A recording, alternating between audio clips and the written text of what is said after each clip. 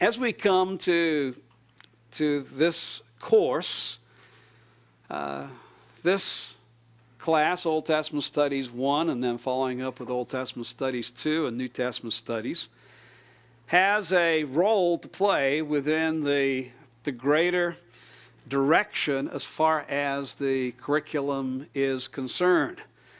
We are not going to do everything as far as study of the Bible is concerned, because you have many other courses that you'll be taking, all that come together in the end for the ultimate purpose of the Master's Seminary, and that is to prepare you to be expositors of Scripture. And Dr. MacArthur made that very eloquent statement yesterday as far as his total message was concerned. And then at the very end, he read that illustration of what a pastor should be, a student of the Scripture. And this is the reason for our existence as a seminary, to prepare men to preach and teach the Word of God, believing that all of the rest of the pastoral responsibilities that you will entail as you get into ministry will flow from and be directed by your understanding and your communication of the Scripture. That truly the Bible is at the center and the foundation of what we do as men of God. And you're reminded of that yesterday in chapel. And realize you are dedicating yourself to a lifelong study of the Scripture. And I share with classes that the last thing on my radar as God directed me in the ministry was teaching in a seminary. It was not my desire. It was not my goal. My desire and goal in going to seminary was to prepare to be a pastor who would exposit God's Word. And that's what I tell students. I am a pastor who happens now to teach in a seminary. And I'm sure as you get into the class, you'll probably realize that I am more pastor than seminary professor. I have been known at times to go off and preach a sermon at you. I will try to refrain myself as much as possible, although students sometimes say that is the best part of the class. In fact, I had a graduate who, actually it was a student who was sent by a graduate. And this student came in and said, "Do you remember so-and-so?" And so the guilty will not be further stated. I won't give you the name. I said, "Oh yeah, I remember him very, very well, from class. In fact, he was in this classroom and sat, right about there most of the time." And he said, "Well, he told me that when I took your class, to make sure to get you off on tangents and make you preach." And I said, "One of the alumni is telling students to get me off of the notes and get me preaching?" He said, "Yeah." He said, "That was the best part of the class." So I sent that student, the alumni, an email and said, "What are you telling the students to do? I'm trying to get more disciplined and stay to the notes and make sure we communicate what is supposed to be communicated. And here you're telling students as they're coming to get me off of the notes and get me preaching, because that's the best part of the class." So that is the reputation. It all comes from the fact that, I am at heart a pastor, and believe that at this season of my life, God has me here for no other reason than to train men who are going to be pastors and preachers. And there's a certain sense in which every year of graduation, I feel a sense of spiritual envy for those of you who are graduating and going to be expositing the Scripture within the context of a local church each week. I do that at a certain level in my life and ministry today, but not in the same way and with the same amount of joy that I had when it was being a pastor shepherding a flock within a local congregation. And so as we come to this course, a lot of what and how it has been formed flows from pastoral ministry. Even when we get into some of the issues within the individual books of Scripture, sometimes I will say, now, this is an academic issue. All right, and since we're an academic institution, and you're going to face this in other classes here at the seminary, and certainly as you get into ministry, because there'll always be those academicians that God will even put within a local church, then you should be aware of this discussion. Other times I will say, now, this is something that usually the commentators don't get into as much, but this is a live issue within the church. Here's a place where you're going to have to come to a conclusion, at least by the time you preach this passage or preach this book, because people are going to be anticipating that you have an answer to the questions that they will have. So I try to blend together the academic and the practical, and lay a foundation both for your seminary studies, yet also we will talk at the very end of this lecture time that we will start talking even in this course about how what we are discussing certainly will have an impact upon your preaching, both as you preach here in seminary and then as you go out into full-time ministry. I want to keep before us what is our ultimate goal, what is our ultimate focus, and that is we are learning ultimately to be able to communicate this and preach it to others.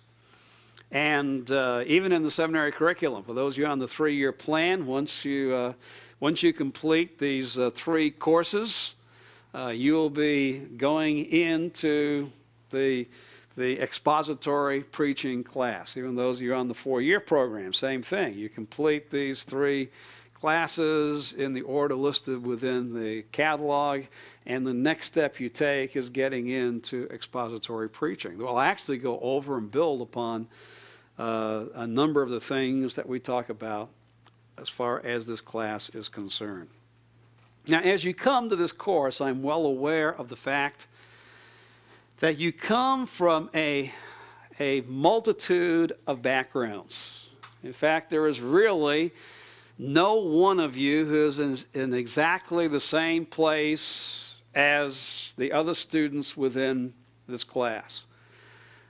If you are like previous classes, and this is the 13th year that I have taught this course, there are a number of you that have been Christians maybe no more than 5 years as you are sitting here. There are some that will confess that even though you have begun seminary, you have never begun in Genesis and read through the Bible to Revelation. Hopefully you've read some things here and there in the Bible, but you have never sat down in a disciplined, consistent way and started with Genesis and moved progressively through the Scripture until you came to Revelation. I didn't do that until I'd been a Christian 9 years before I did that. I became a Christian at 10, and it wasn't until my sophomore year of college that I got challenged to read through the Bible in a year.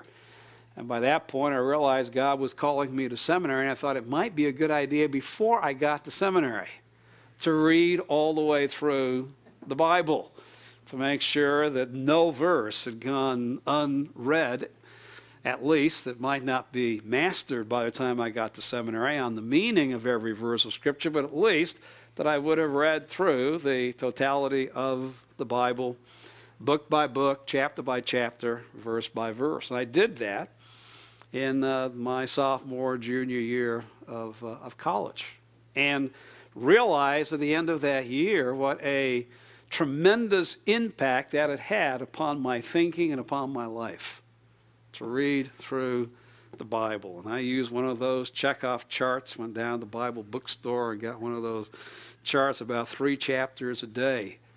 And I was stunned, probably like you are, when you read through the Bible in a year, it's the middle of October before you get to the New Testament. And I had done 95% of my reading as a Christian where? Same place all Christians do their reading, in the New Testament. And now I'm going to read through the Bible. It's going to be October 15th before I get to the New Testament.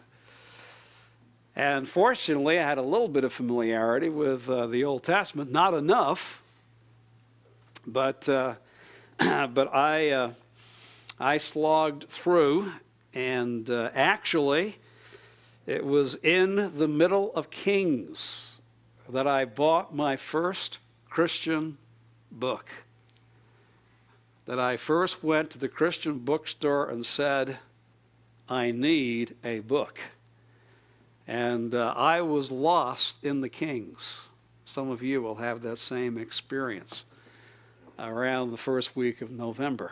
If you've never read Kings before, you're going to get lost in the Kings. But we're going to help you find your way through the Kings. But I was lost. And to this day, I look on my library shelf and remember the very first book that I bought as a sophomore in college. It was F.F. Bruce's Israel and the Nations. It was the only book they had at that time in the 60s. I said, I need a book on Old Testament history. They only have one. They had a lot of pens and a lot of other trinkets in the Bible bookstore, but they only had one book on the history of Israel. And it was Bruce's book, Israel and the Nations. And I bought it. And I read through it and started to get an understanding of at least the flow of the Old Testament. Now, you should know I've moved beyond Bruce. Bruce was a late dater. You'll find out what that is when we talk about the dating of the Exodus and the period of the Judges. He started with Israel. He started with them coming out of Egypt. Didn't do a whole lot with the patriarchs. I've since learned a lot more about the Bible than was in Bruce's book, and know the things that are valuable in Bruce's work and the things that are no longer. By the way, you notice that Bruce is not a requirement for this class. So I have moved, and so will you move beyond F.F. Bruce's Israel and the Nations. That was the very first book that I got, and the very first book in my Christian life that I read outside of the Bible. And my wife says, you haven't stopped buying books since. And she is right. It was the first, but I can certainly say it wasn't the last. But we want to come and think in terms, all right, many other things that you will do in seminary, where do these classes fit in? And you are now in or already taken hermeneutics. And in hermeneutics, you're introduced to Bible study and the 3 steps of Bible study that will follow you in this course, will follow you in your exegesis classes, will follow you as you get into the preparation that you do for preaching. And that is the steps of observation, interpretation, and application. And there is a sense in which we will do all 3 in this class in 502 and 601. Observation is simply becoming saturated with the particulars of the biblical text. Observing is seeing what is in the text. And And that's your first goal. Your first goal in this course is to become acquainted with the Bible. Now, as I said, you all start at different places as far as your knowledge of the Bible already. Some of you have never taken a Bible class. As I said, some of you have never read all the way through the Bible in a consistent fashion. Some of you are Bible majors at the undergraduate level. You start at different places, yet there is a goal for all of us, and that is to become better acquainted with the content of the Bible than we were before this course began. You are not in competition with any other student in this class. You are to be a faithful steward of where you are as you begin the class before God, and you are to, on the foundation of where you are, read the Scripture so that you might become more knowledgeable as far as the content of the Word of God is concerned. All of us will be reading the biblical text. And yet, as I said, we'll all be starting in different places. And one of the things you want to do is you want to encourage one another. Those of you who know the Bible better, encourage students who might be going through it for the first time. In fact, if you are a Bible major, don't spend all of your time with other Bible majors at the undergraduate level. Get to know some of the students who didn't have Bible, and encourage them and help them as they start to move through the Word of God. And by the same token, and I found this in seminary, that it was real easy because I came from a secular college background, and I came from a college in California, to realize that within a month the guys that I were hanging around had all graduated from either the University of California system or Cal State system here in California, and we all spoke the same language. And it's real easy to be around students even in seminary who speak the same language. Well, get to know some of the students who don't speak the same language, and that was exciting for me to start to get to know some men who didn't come from California and had a Christian college background instead of a secular college background. We were younger, some of the students who were older, some of the students who'd actually been involved in ministry.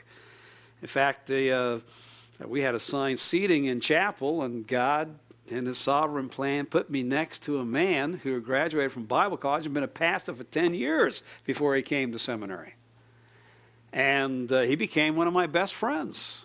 And I was always talking to him about, well, what's it like to be a pastor? What's it like to preach this material? So broaden your horizons, help each other out. But we begin by observing the text.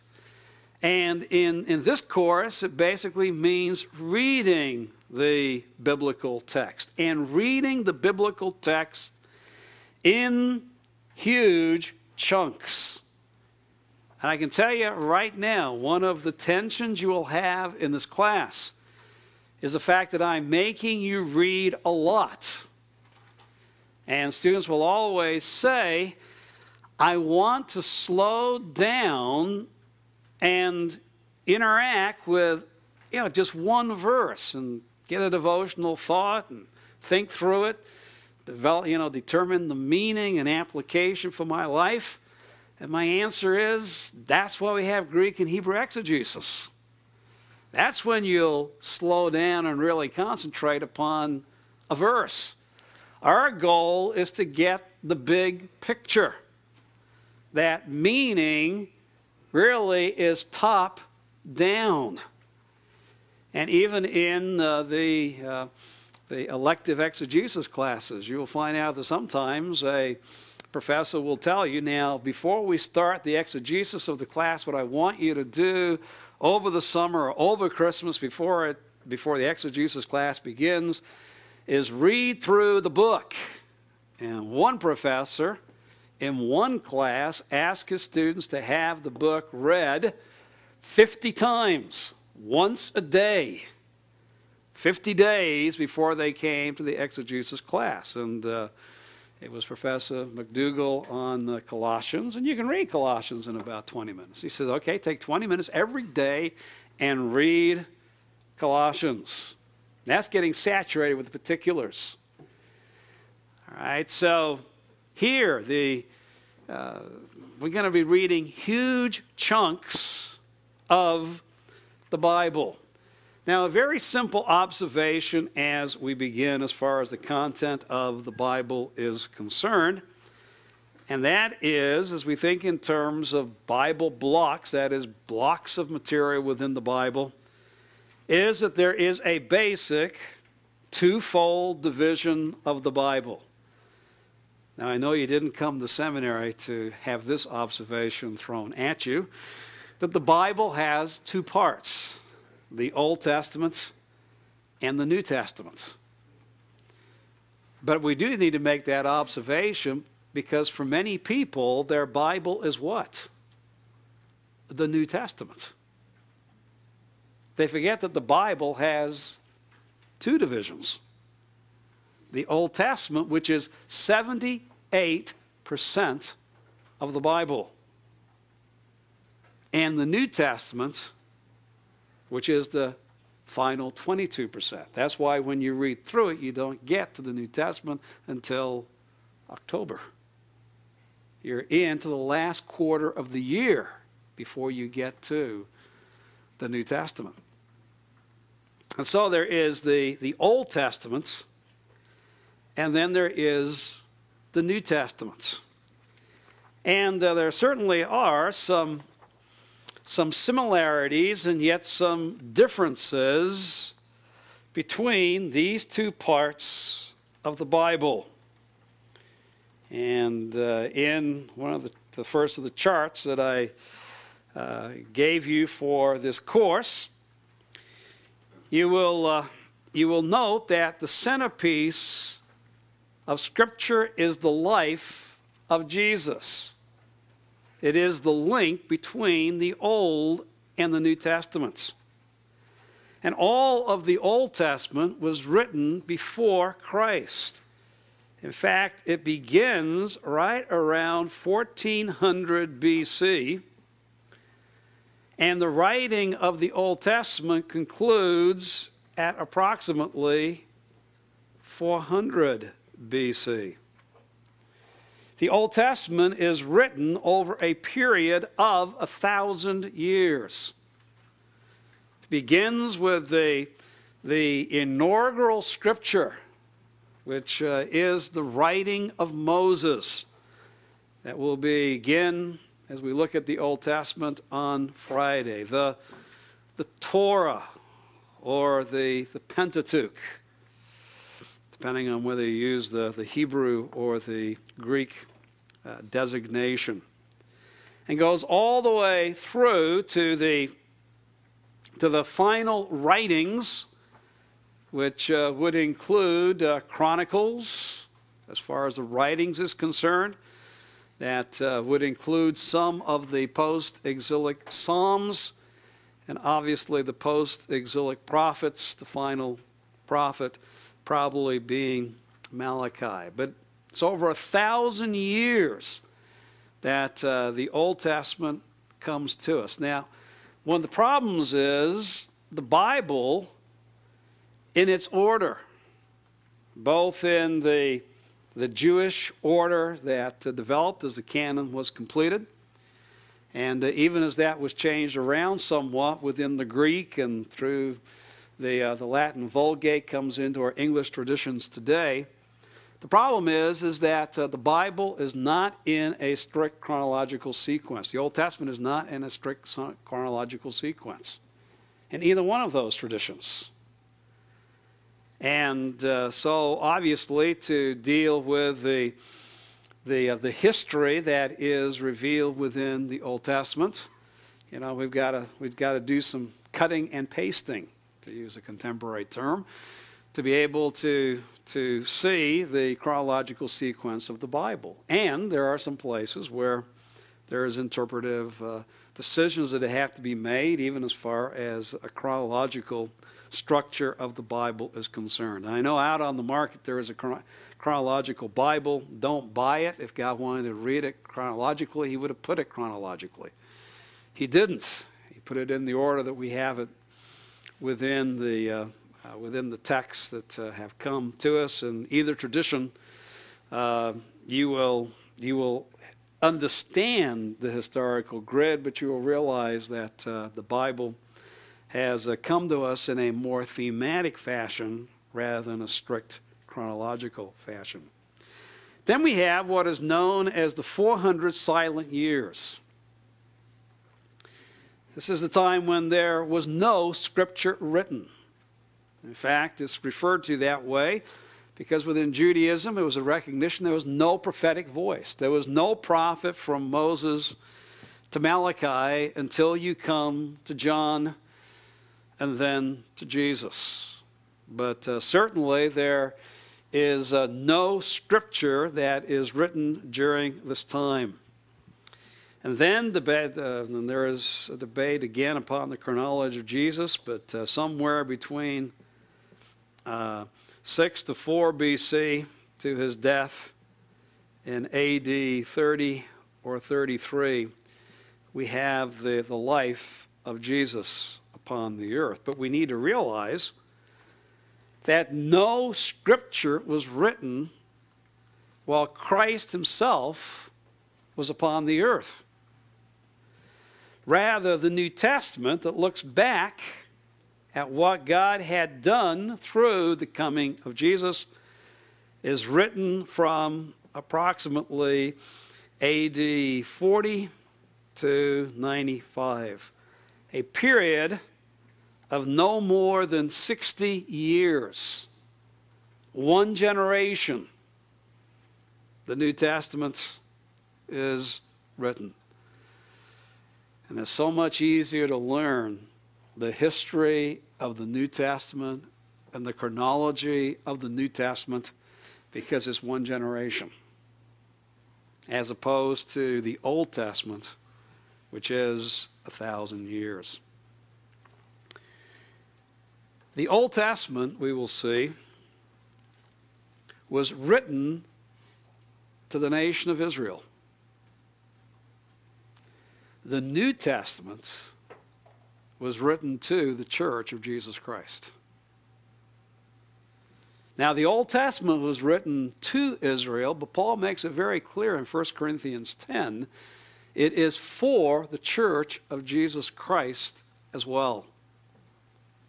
And of course, that is going to get us into a lot of discussions in how that which was written to Israel in the past has application to believers in the church in the present.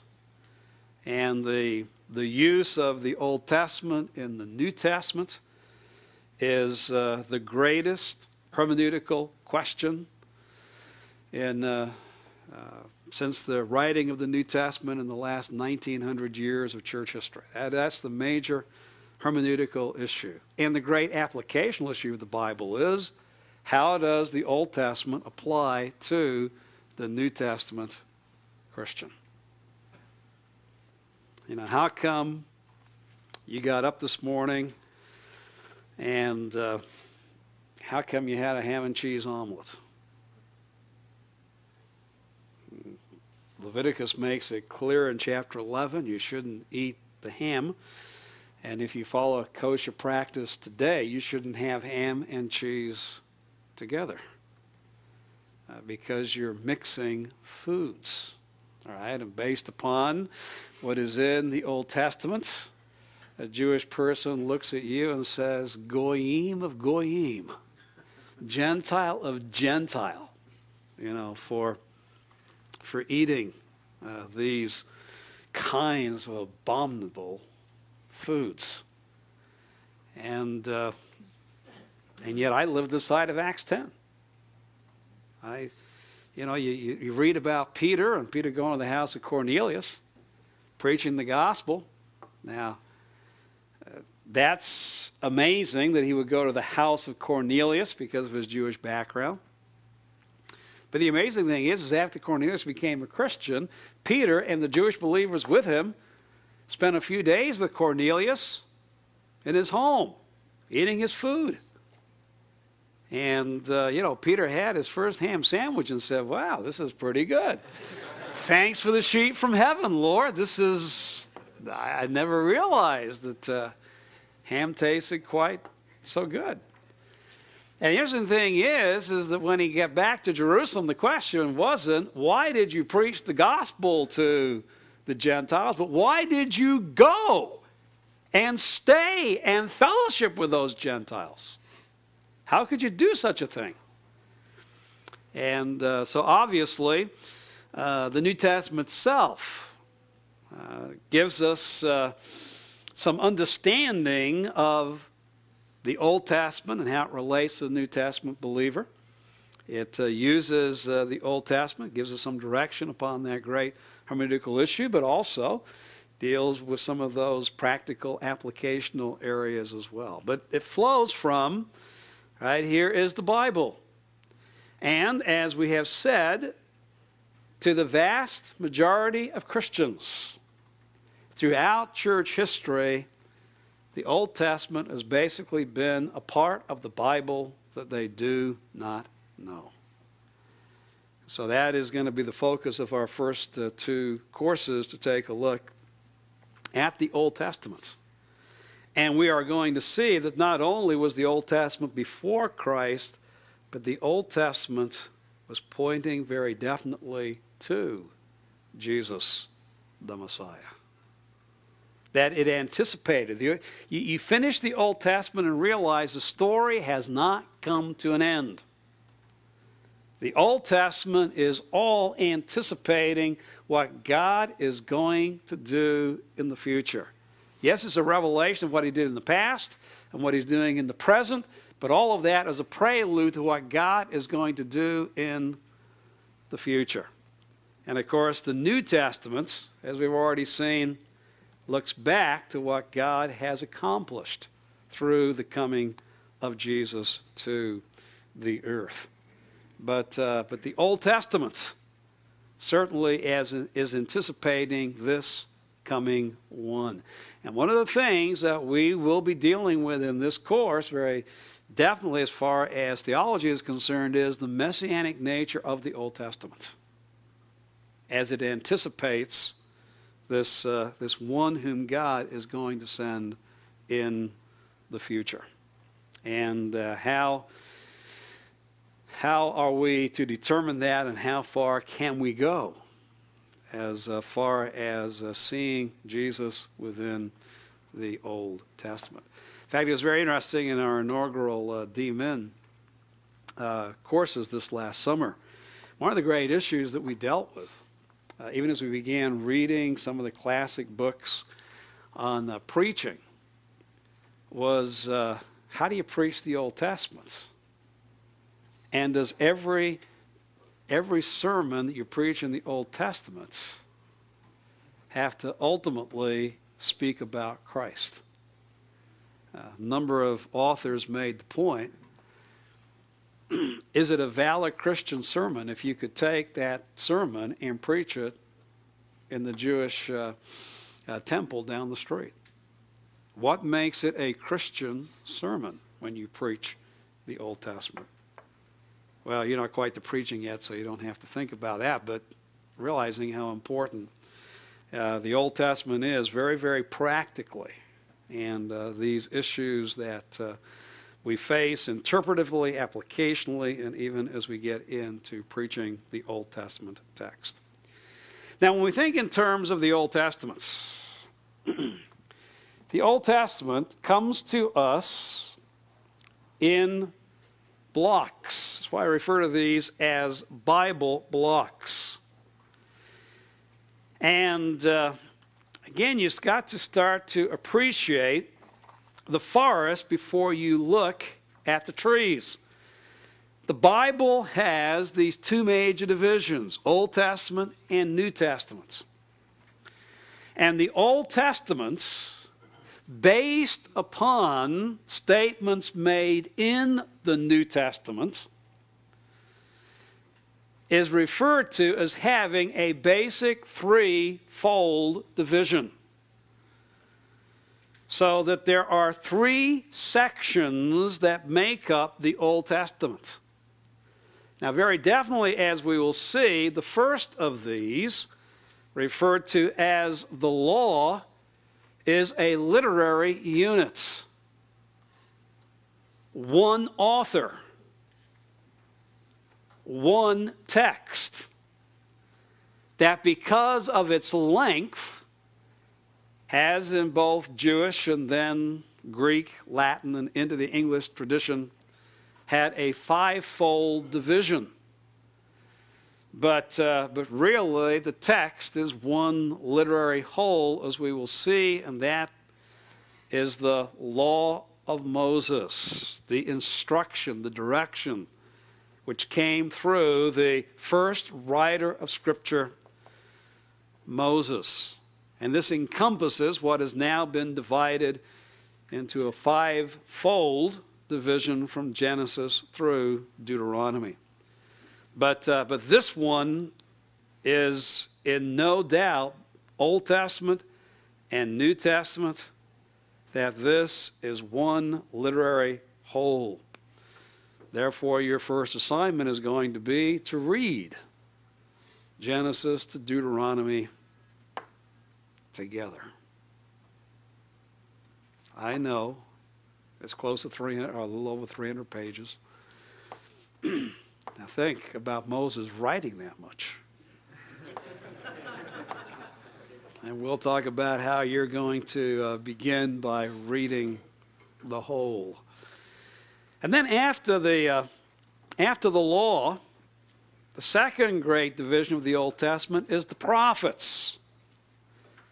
The prophetic writings which follow the Torah.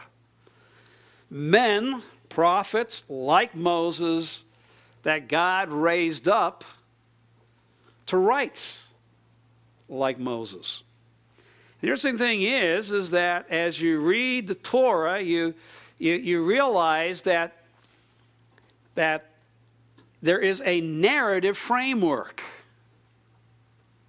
There is a historical story that Moses is telling, and within that narrative, he gives his legal material, the law that was given at Sinai, and he also gives his prophetic oracles based upon what God had said within the law, talking about the reality of its meaning for the generation in which he was speaking and anticipating what God was going to do in the future. The former and latter prophets are mosaic in that way. The former prophets continue the story, basically our narrative. And then the latter prophets, like Moses did, particularly as the Torah culminates in what we call Deuteronomy, in a very Deuteronomic fashion, speak about the meaning of the law for the generation in which they were speaking, and then, like Moses, write continuing scripture which points beyond their own generation of what God was going to do in fulfillment of his covenant promises in the future. And the Jewish tradition divided the prophets into the former prophets, Joshua, Judges, Samuel, and Kings. Here's the basic narrative of what took place while Israel was in the land for approximately 800 years. And then the latter prophets, now we see the voices that, prophetic voices that emerged while Israel was in the land, and particularly concentrating upon the time period just before and just after the exile that Israel endured because of their breaking of the Mosaic covenant. These are the latter prophets. And the latter prophets wrote with an awareness of what they were writing as they collected, spoke of the events that God had led them through in their lives and the messages that God had given to them as they collected them, realizing that these books were going to be for future generations. And really the heart of the Old Testament are these prophetic books. Now, it's very interesting that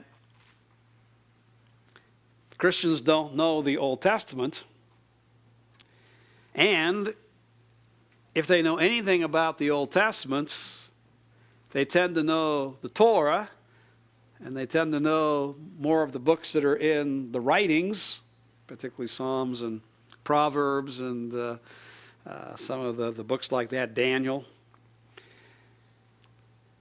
The part of the Old Testament least known among believers are the prophets. That the least known part of 501 is going to be Joshua through Kings. And when we get to 502, the least known part of believers is Isaiah, Jeremiah, Ezekiel, and the 12, or the 12 is what we refer to them as the minor prophets. Because that is where the least amount of reading and therefore the least amount of teaching and preaching in our churches takes place, is the prophets.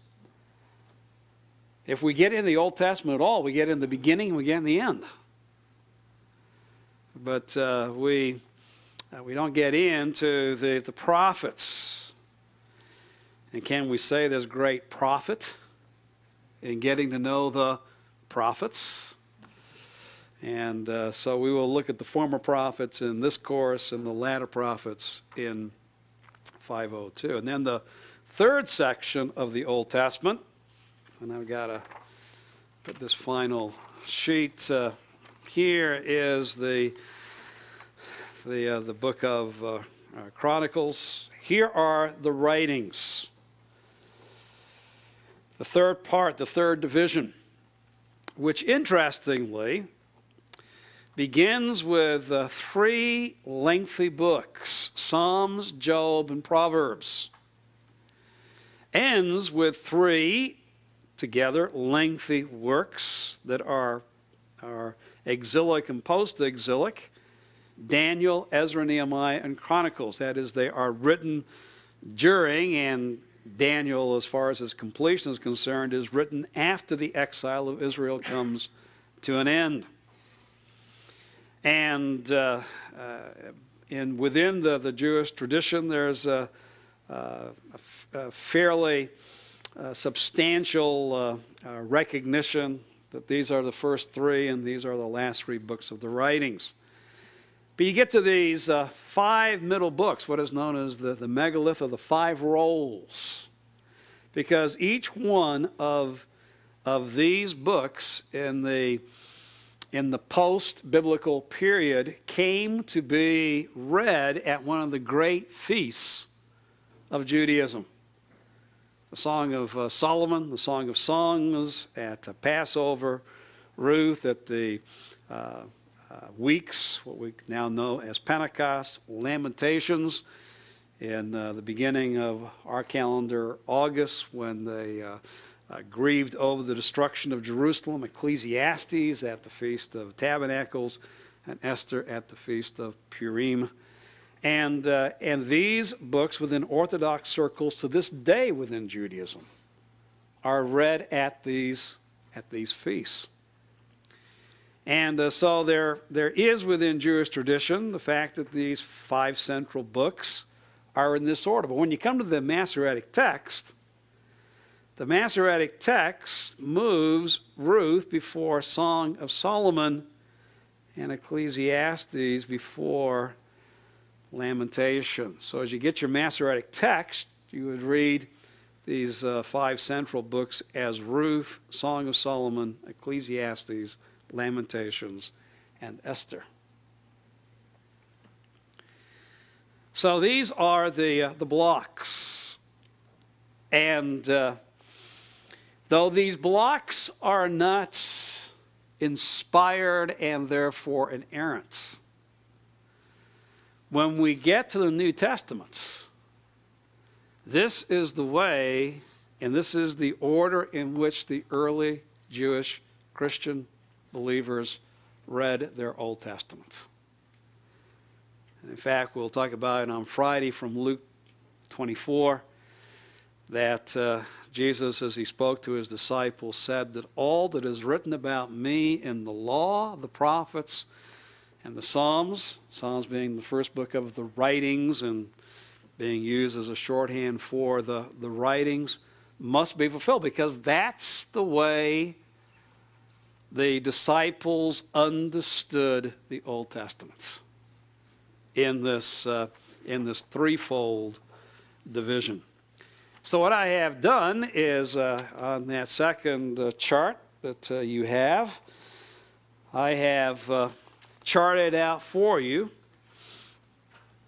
And within this chart, I have followed the Masoretic order. So you got one tradition in one notes, which reflects what is in the notes I gave you from the MacArthur Study Bible. Dr. MacArthur gives the feastly tradition as far as the 5 books in the center of the writings are concerned. Here I give you the Masoretic order, so you can kind of put MT by this chart. This is the way the Masoretic text is ordered, with the Torah, and then the Nevi'im, the prophets, with the former prophets and the latter prophets, and the Ketuvim, the writings, beginning with the Psalms and going through Chronicles. It is through these Hebrew terms, Torah, Nevi'im, Ketuvim, that we get what the Jews refer to. They don't refer to the Old Testament. They refer to this as the Tanakh. Sometimes you'll see it with an H in Jewish writings, the Tanakh. So don't go to don't go to a Jewish person and say, "Have you read the Old Testament?" The Old Testament assumes the New Testament, for they do not accept the Scripture. To them, it is the Tanakh. That is the Scriptures that we refer to as the Old Testament, and you can see how it develops from the 3 terms that are used for the 3 sections of the Old Testament. So to this day, you go again, a block down Roscoe to the temple. This is the order in which they read the Old Testament, following the Masoretic text. Now, at the time of Jesus, and continue on to today, over a 3-year period within Jewish synagogues, the Torah is completely read, beginning with Genesis 1:1 and going through Deuteronomy 34. So over 156 Sabbaths, the Torah is completely read. So if you lived 60 years, you would have heard the Torah 20 times read to you if you went to the synagogue every Sabbath. Then they have readings which also come from the prophets. So obviously they don't read all of the prophetic material. And then, as we said at the great feasts, they read Ruth through Esther. So that even if you went to the most liberal of Jewish synagogues, temples, if you were to go every Friday night, every Saturday, you would hear over half, or approximately half, of the Old Testament, the Tanakh, read over a 3-year period. Now, what kind of Bible reading do we do in our Christian churches when we think about that? So the reading of the Scripture, and as we get into the Old Testament, you'll see why, even in a Judaism that has their eyes at this point covered to the meaning of the Old Testament text, why they put such an emphasis upon reading and rereading the Old Testament text. By the way, think what's going to happen when God unveils the eyes of men and women who have heard the Scripture read to them throughout their lives. We'll find the light goes on how it all points to Jesus as the Messiah. It's going to be like the Apostle Paul. A Jewish person becomes a believer, and it's like they're already 5 years ahead in their Christian life because they know so much more than a Gentile when they become a believer, already from this hearing of the Word of God. So there's the Old Testament, and that's the way we're going to approach it. And then you come to the New Testament. The New Testament also has a threefold structure. That we begin in the first 60% of the New Testament is that which we read, again, leads within the New Testament. It's amazing how we just don't have the same priorities as the Bible itself seems to. Here's 78% of the Bible that we basically ignore because we're New Testament believers, and then we tend to concentrate upon the 40%, the lesser amount of what is in the New Testament, and miss out on the Gospels and Acts, the historical books. And we'll talk about the fact that each one of these broadly is related to history. They're historical books, or a particular type of history book that obviously gives a biography, gives an introduction to the life and the meaning of the life of Jesus. Then, obviously, what we concentrate on, the epistles, and even there we concentrate upon the Pauline epistles. And God brings another genre, another form at this point. We have the 13 Pauline letters, and they all begin the same way, Paul. And then he will speak to whomever he is writing and gives his greetings. We then have the non-Pauline letters. Now, I include Hebrews at this point. We will talk about Hebrews when we get there within the New Testament, but certainly it is non-Pauline in the sense that the first word of Hebrews is not Paul. So even if Paul wrote it, he didn't follow his usual pattern of saying Paul, to the, or to whomever, greetings. He gets right into preaching his message, if it was Paul or someone else. Well, but certainly, therefore, it doesn't follow the exact pattern of what we see in the previous 13 letters. And those that follow most closely the pattern of Paul's structure is 1 Peter and 2nd and 3rd John and Jude. Hebrews, James, and 2 Peter and 1 John. There's debate upon whether we should think of those as letters or not. We'll talk about why they are when we get to 601.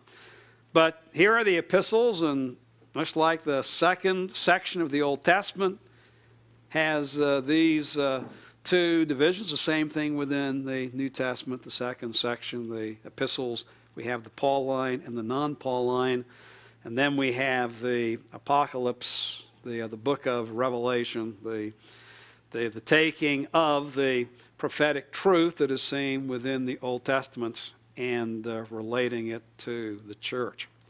Now, with this chart, to show you how important the Old Testament is, every one of the Gospels and the book of Acts, to a greater or lesser degree, obviously is anchored within the Old Testament. But the book of these five which most directly speaks about this was in the Old Testament that has now been fulfilled in Jesus, the book that most explicitly anchors itself within the Old Testament is which one of these five? Matthew. Of the Pauline letters, where does Paul most quote and refer back to the Old Testament?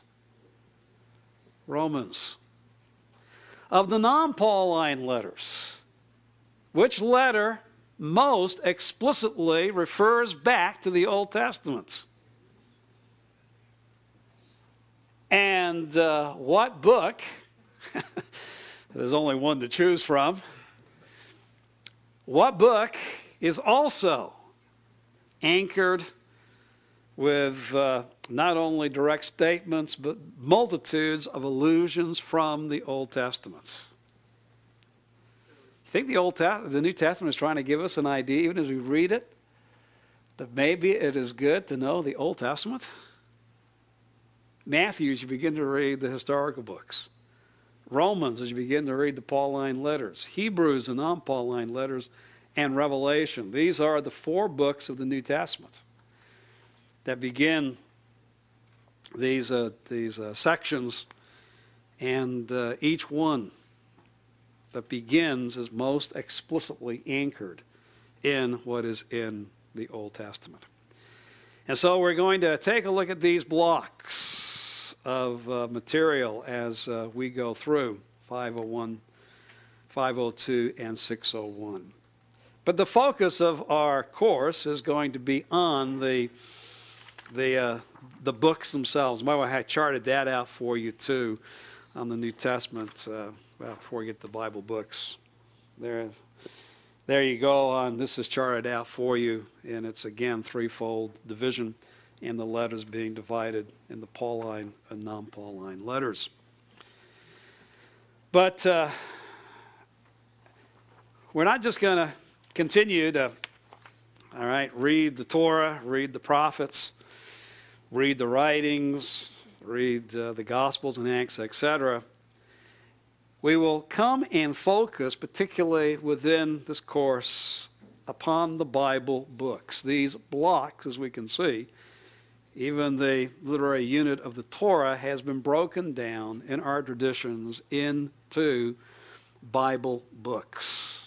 Although we'll be a little more hesitant on this on the Torah than other parts of the Scripture, because what we see is within these blocks, we have the books. And we assume that each book is a literary unit, a literary whole. What this means as far as a Bible book is concerned is that God, by means of the Holy Spirit, directed a human author to write the book in the way we have it today within the canon. That behind every book of the Bible stands a human author who had a plan in mind, who had a reason for writing what is within that book. And through the author, that came to the original hearers as the book was read. Now, in the New Testament, the church at Colossae did not come together one Sunday and say, by the way, Titus and Onesimus showed up this week, and they have a letter from Paul for us. And they didn't read the first couple of verses. Paul, apostle of Jesus Christ. So the church that is Colossae, greetings. Now come back next week and we'll take a look at the next paragraph. In other words, in that 20 minutes to 30 minutes, someone got up and did what? He read the whole letter. And it didn't break it up. So one of the things you'll be doing, of course, what we'll be doing is looking at the book as a whole. Realizing that in every book, all right, as the author develops the book, he has certain divisions in mind. We start to get into the structure, made up of sections and longer books, segments. By the way, a segment has between 3 to 7 paragraphs.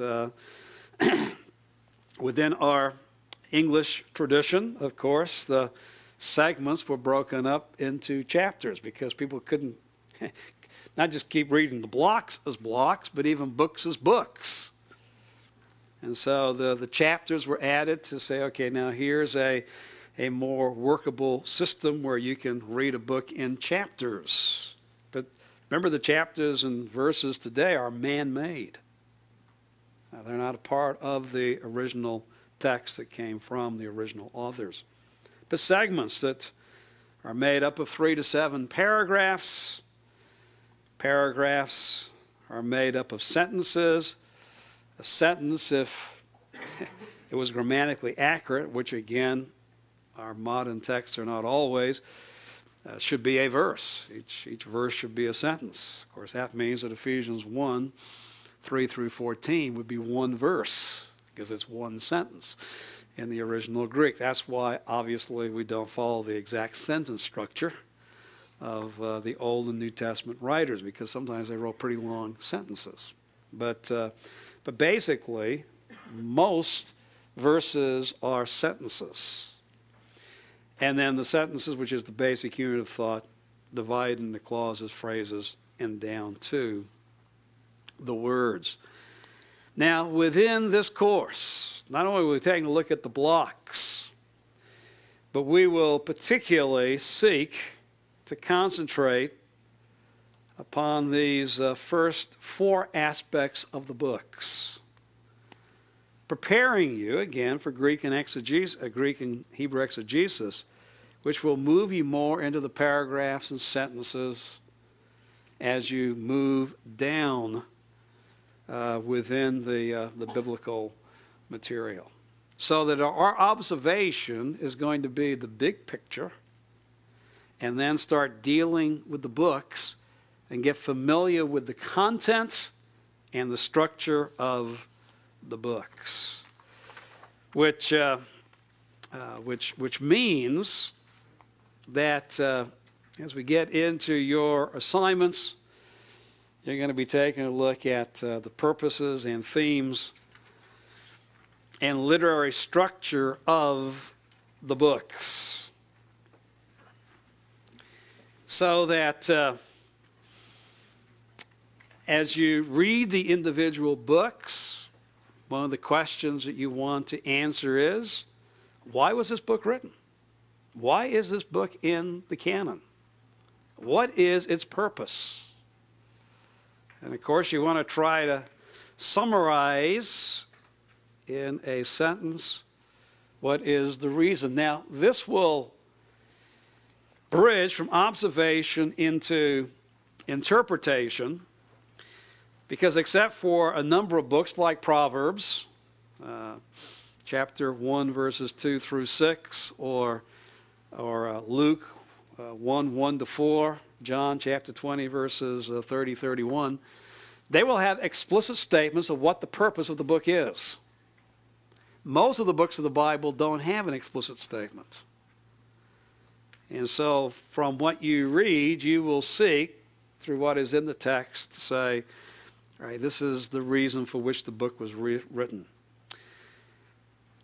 And within the book will be certain themes, that is, terms, or narratives, persons, places, events, and non-narrative ideas that are repeated again and again within the book.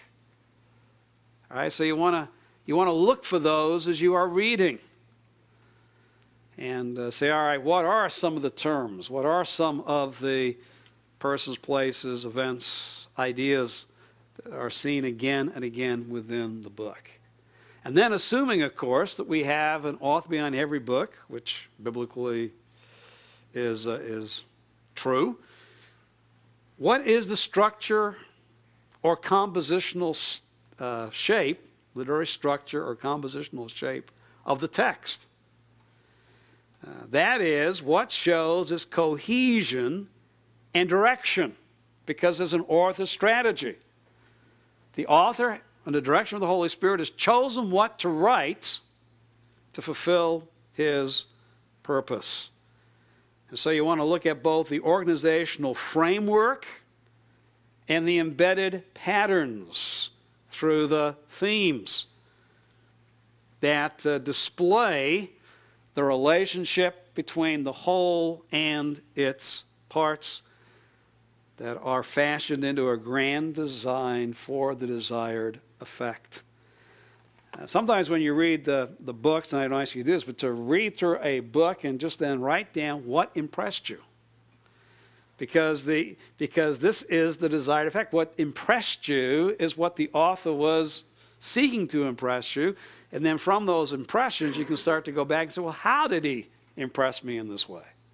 And then you can start to take a look at the literary contours and embedded patterns which lead you to those impressions, to the desired effect that the biblical author wanted you to see. Then we get into interpretation, which is determining the meaning of the biblical text using the historical grammatical method. I've added some works here. The historical part is more than just plain history. It's dealing with historical events, the what, particularly within the reading that you will do for the courses. You will have that emphasis in both the Old and the New Testament. You also deal with chronological issues. When did these things take place? Finnegan's book is a good introduction to a biblical chronology, the Handbook of Biblical Chronology. Historical geography asks, where did this take place? And either the old Macmillan Bible Atlas, which is now called the Carter Bible Atlas, or Beetzel's Moody Atlas of Bible Lands. The Carter Bible Atlas has a good emphasis upon the individual events and where they took place. Beetzel is a good introduction to the physical land of Israel as a backdrop to where the events took place. Or culture, why they do these things. Why do they live this way? And Glau's book on the new manners and customs of Bible times, or Matthew's work on manners and customs in the Bible, is valuable to use. So we will concentrate more upon the history and chronology and geography and culture, which is helping us to interpret passages of Scripture. Although in dealing with certain interpretive issues, we will get into issues of broad grammar. That is how words relate to one another. Morphology, which emphasizes the study of the words themselves. Syntax, how the words are put together in a grammatical sequence. And genre, why this kind of grammatical sequence and this type of literature. And we'll be taking a particular look at genre in 502. And then we said we have the application, which, all right, after getting saturated with the particulars, knowing more of the content of the Scripture, and coming to start to understand the meaning, the interpretation of the Scripture. So what? How do we relate that meaning? What's its significance to present life? That is on a personal level, to your own personal life. And then on a public application, that is through expository preaching. How do you show people what is in the Bible, what is meant within the Bible, and start to principalize what this means for a New Testament Christian? This is part and parcel of what takes place in the expository preaching process. And as I said, we're really going to go through and hit some high points on observation, interpretation, and even take a few minutes on each book and even talk about application as far as preaching is concerned.